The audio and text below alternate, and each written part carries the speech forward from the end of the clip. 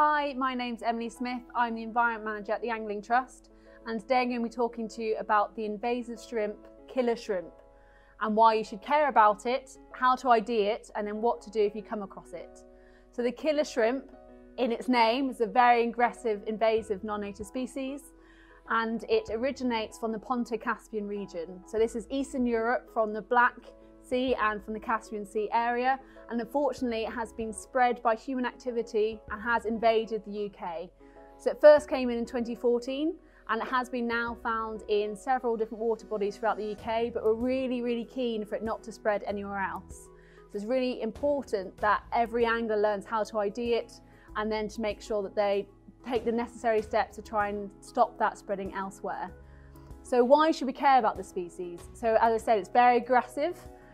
So it will attack and kill other freshwater insects.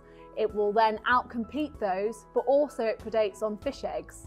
So it means that you're losing that recruitment, that other species of fish to be able to then continue.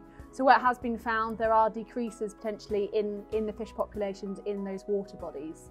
And actually in certain waters where it has invaded, it's become so bad that actually anglers are having to resort to using different flies now because there aren't any other insects present in that water, which truly demonstrates the devastating impact that it's having.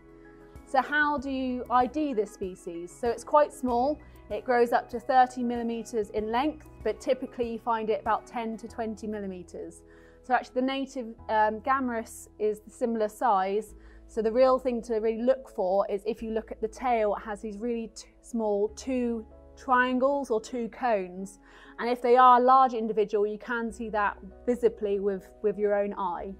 You can also look at the antennae, so they can be more red in colour, and sometimes it has a darker colouring on its back, but the really key thing is to look for those two cones.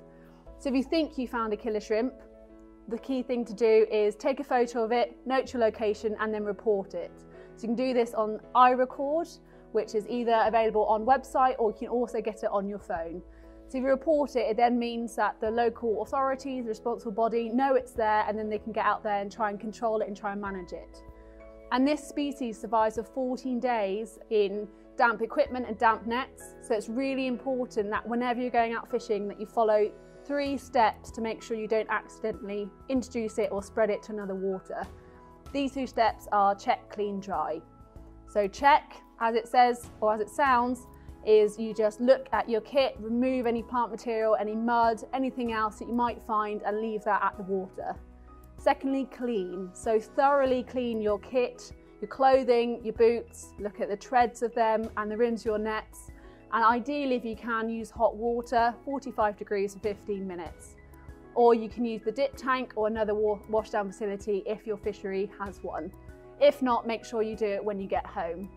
And the final stage is dry. So leave it out in the sunlight for 48 hours, and this will give it the final wax. If anything has survived those first 2 stages, you can then be confident and know that it has killed off and been killed.